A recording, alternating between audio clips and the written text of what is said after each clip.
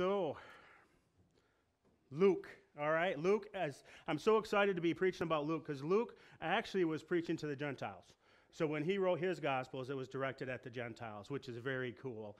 And I didn't plan on saying this, but since Pastor crushed your hopes and dreams, saying that the wise men weren't in the manger, I want to bring up on Luke 2, the shepherds were in the manger. So we can at least keep the shepherds in our nativity scenes, right? Because they came and they went to pay their taxes.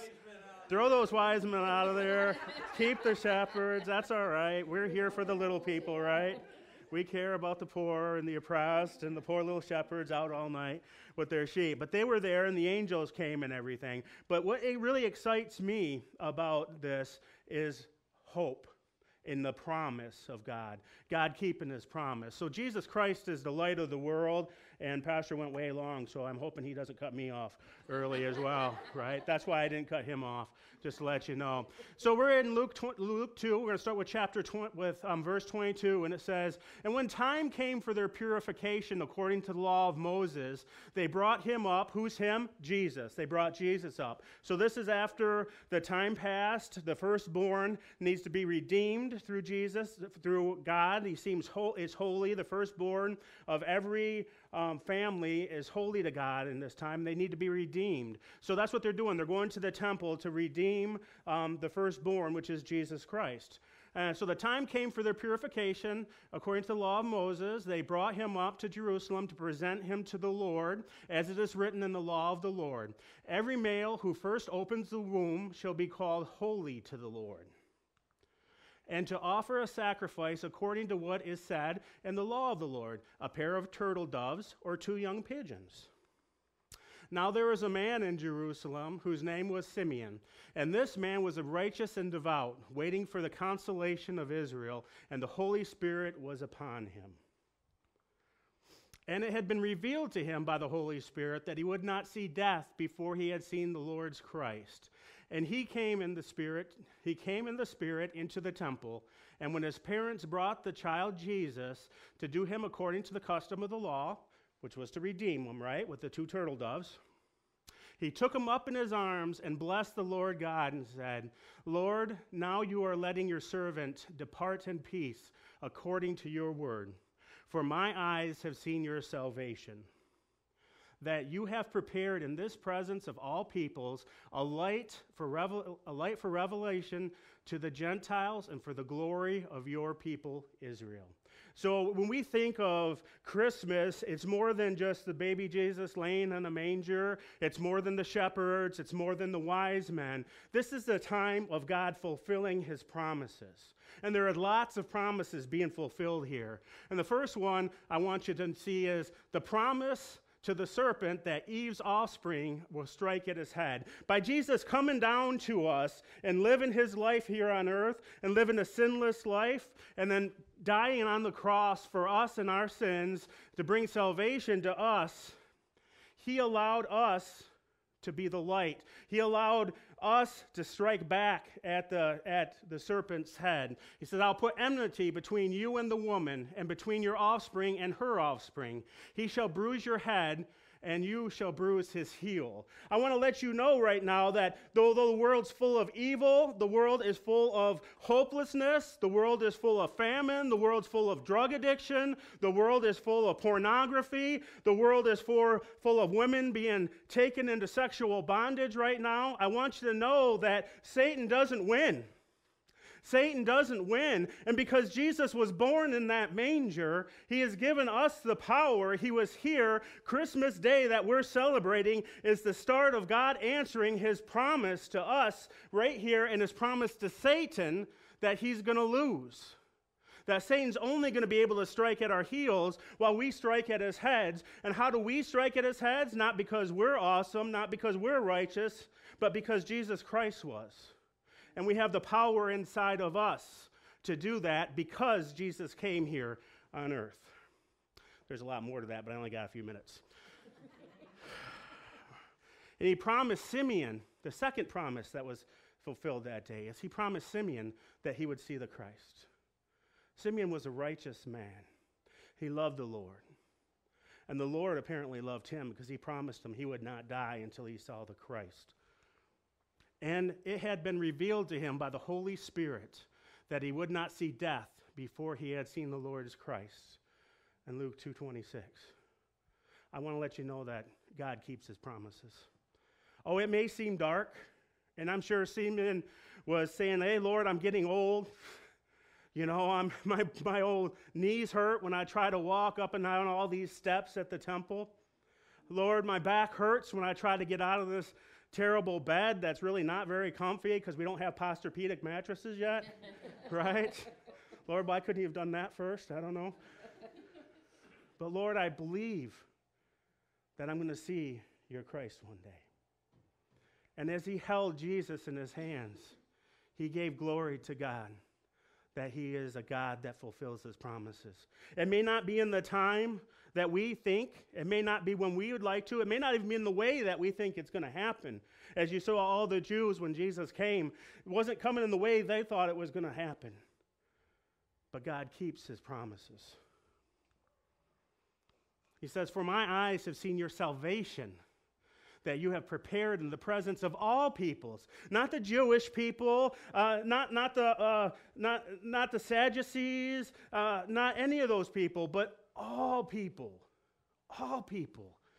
You have prepared in the presence of all peoples a light for revelation unto the Gentiles and for the glory to your people Israel. See, it was never supposed to be hidden. Salvation was never supposed to be hidden. It's not supposed to be hidden today. We're supposed to bring this good news of Jesus Christ being born and living amongst us and not sinning and going to that cross and dying for our sins to all people. We're not supposed to hide it in a church. We're not supposed to hide it in our homes. We're not supposed to hide it anywhere. We're supposed to bring it to everybody because it is the light unto all peoples. It is God's promise fulfilled in our lives. He promised the Jews the light of the world. I am the Lord. I have called you, Isaiah 42:6. I have called you in righteousness. I will take you by the hand and keep you. I will give you as a covenant for the people, a light unto the nations, to open the eyes that are blind, to bring out the prisoners from the dungeon, from the prisons, those who sit in darkness. That is our world today as we walk within 200 feet of this place. There are people in darkness right now. There are people that think that they can't go on anymore. There are people that don't know that Jesus Christ was actually born in that manger and walked on this planet and died for our sins. There are people that think they have no hope. They don't know the good news of the gospel. They don't know that Jesus Christ came and lived and died for us. They don't know that God knows how many hairs are on our heads. It gets easier to count mine every year as more and more go away. They don't know that. We know that. They don't know that if they just believe in the Lord Jesus Christ and they take him as their personal saviors, that they'll never be alone in darkness again. Oh, it's not that things aren't going to happen to them. It's not that they're going to struggle in life. But they'll always have someone with them. And ultimately, while Satan strikes at our heels, we strike at his head. Because Jesus Christ defeated death.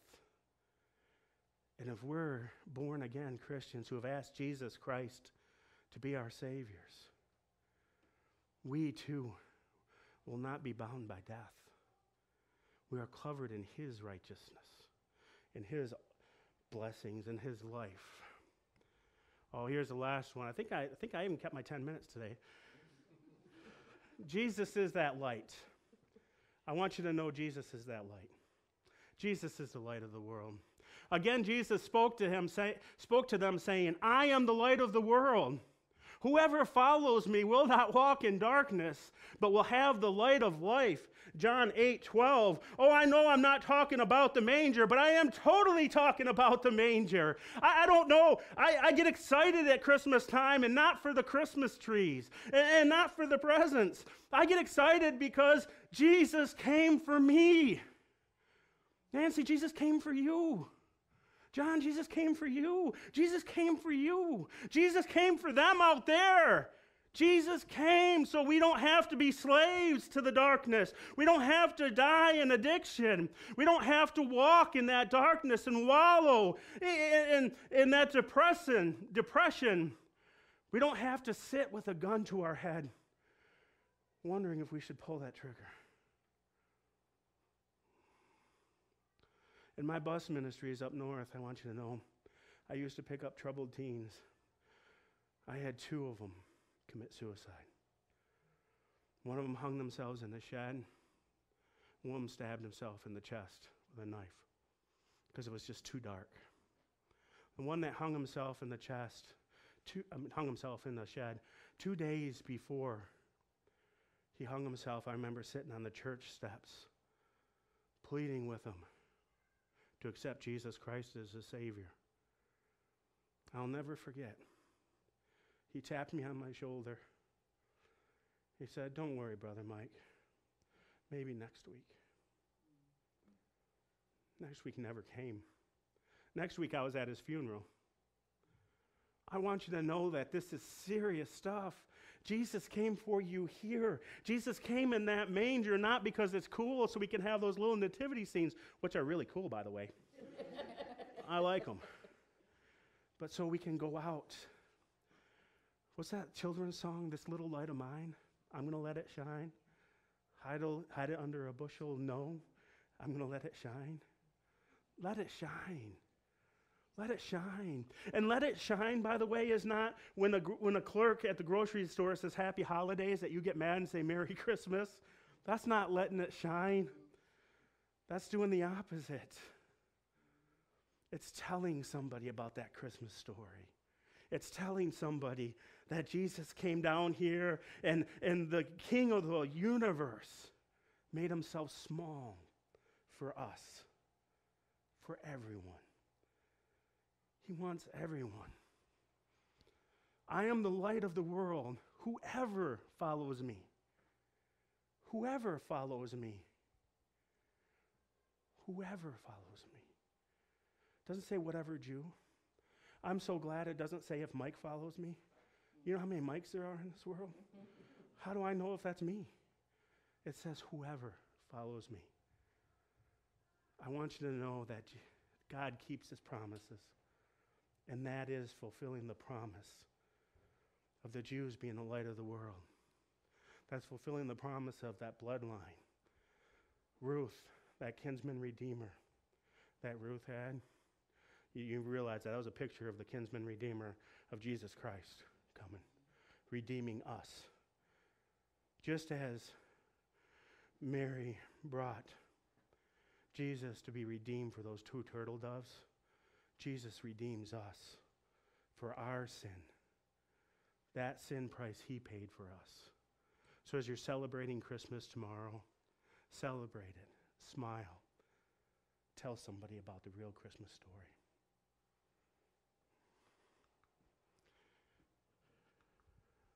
I have made you the light for the Gentiles. I have made you. I have made you. Who's he talking to? Us. That you may bring salvation to the ends of the earth.